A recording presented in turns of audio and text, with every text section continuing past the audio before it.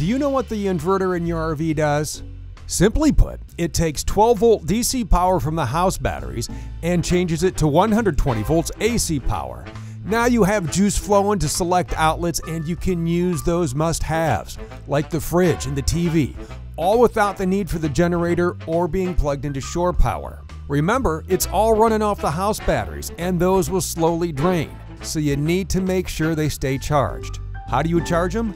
That's coming up in another video, so make sure you subscribe today.